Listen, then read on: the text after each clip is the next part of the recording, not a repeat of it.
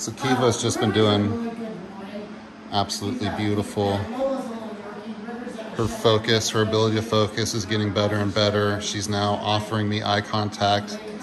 I mean, there's kind of something about this breed that they're always a little, I don't know, for lack of a better word, they kind of just lack focus.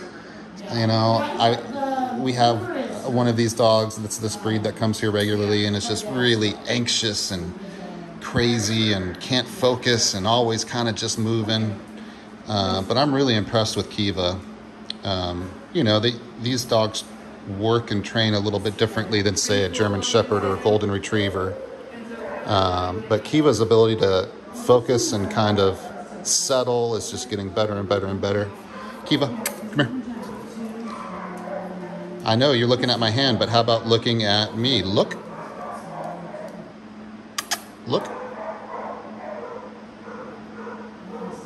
Beautiful. So what I'm doing is I'm basically adding duration to the amount of time that she's able to calm down, settle down, and focus. So, you know, the first video we did of this exercise, I just wanted her just to glance at me, just to look at me, just to acknowledge me. And now what I would really like is a dog who comes to me, sits in front of me, and just stares at me until they have their next instruction, right? Keeva, look. Oh, door shut. Look. Good girl. I know you hear the other people, but you're working through it. I appreciate it. She's doing great.